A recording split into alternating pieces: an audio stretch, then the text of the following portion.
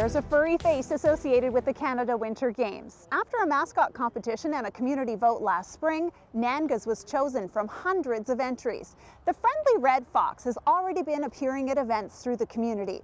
We leave you now with a look at this uniquely northern multi-sport athlete, who you can expect to see at many more events leading up to and during the Games. Nanguz's name comes from the carrier word for fox, so it is Nanguz. He is a multi-sport athlete. He's a fox who lives in a den on the banks of the Nechaka River. So he's really tied into the region and the northern story. He loves the region, he loves the area.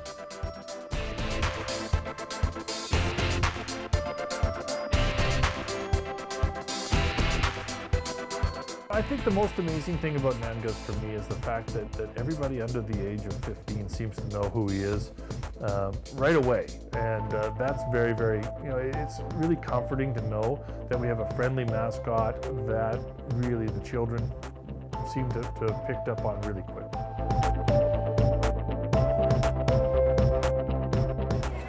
It's really cool because lots of people are going to be seeing what I created and that I named it and everything like that. Nanguz's coloring on his whiskers and tail ties into the colors of the Northern Lights. They're his three favorite colors, and they tie into the natural environment of our area: green, blue, and red, which is his favorite color. Our official community partner, the YMCA of Northern BC, is the sponsor of mascot program, Nanguz, and you'll see on his paw he has a Y high five. And every time that he sees a child or somebody doing their best, he gives a Y high five. So it's a really fun way to integrate the values of the Y, and they just tie in so nicely with our values as well. The Northern Lights on his whiskers and on his tail. I really like that part. I thought he was pretty cool. I liked the colors on his tail and his cheeks.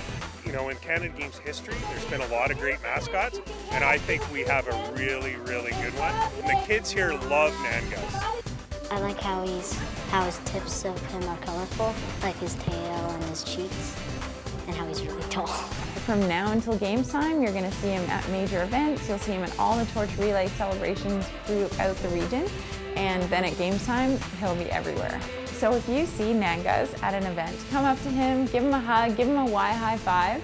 He loves kids, he loves people, he loves sharing the spirit of the Games.